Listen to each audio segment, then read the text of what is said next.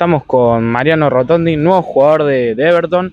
Mariano, ¿cuáles son tus expectativas o desafíos personales para este año a nivel personal?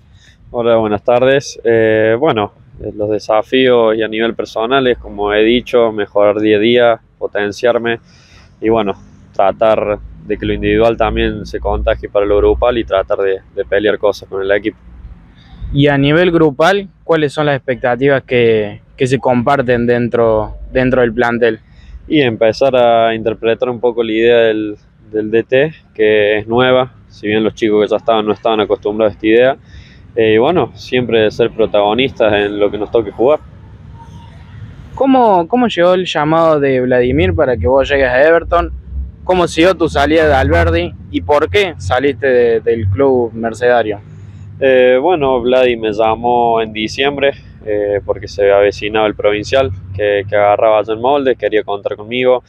Y aprovechando un poco, no fue muy buena la salida con Alberdi, sacando que los hinchas siempre estuvieron de 10, un par de cuestiones dirigenciales que no ayudaron a que siga ahí. Entonces, aprovechando el llamado de Vladi y que juega en el provincial para no perder tanto ritmo, me sirvió y acá estamos. ¿Ya pudiste debutar en el provincial? ¿Qué fue lo que te pidió Vladimir?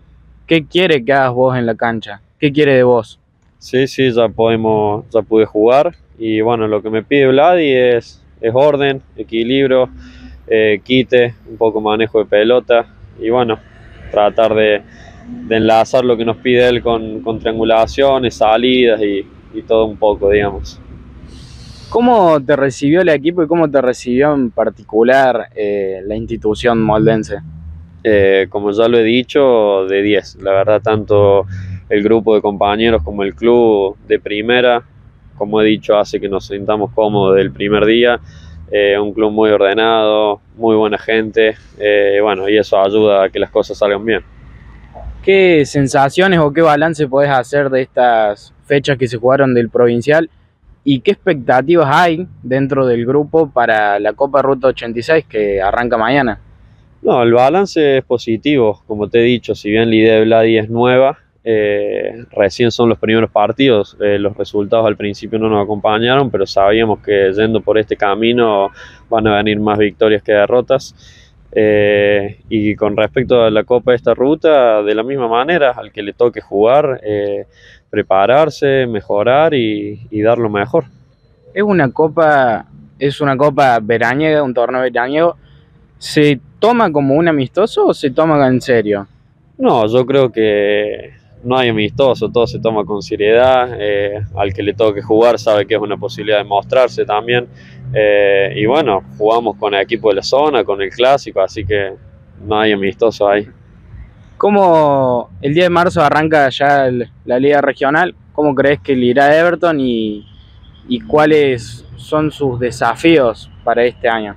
Y yo creo que nos va a ir bien si hacemos las cosas que nos pide el DT y cada jugador aporta su granito y tira para adelante. Yo creo que tenemos con qué ser protagonistas, dar de qué hablar, pero hay que ir paso a paso y tranquilo.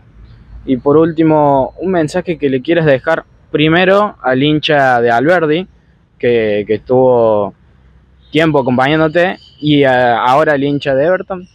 Al hincha mercedario, la verdad que no me queda nada que decirle que gracias. La verdad que es una locura lo que apoya al equipo de local, de visitante, yendo mal, yendo bien. Me saco el sombrero, la verdad. Le agradezco mucho a los hinchas y a los de Everton, decirle lo mismo, que ayuden, que acompañen, que nosotros no lo vamos a dejar tirado adentro de la cancha, que vamos a dar todo por la camiseta y por tratar de dejar el Everton lo más arriba posible. Bueno, Mariano, muchísimas gracias por tu tiempo y predisposición y éxito para todo lo que se viene. No, por favor, gracias a usted y nos estaremos viendo.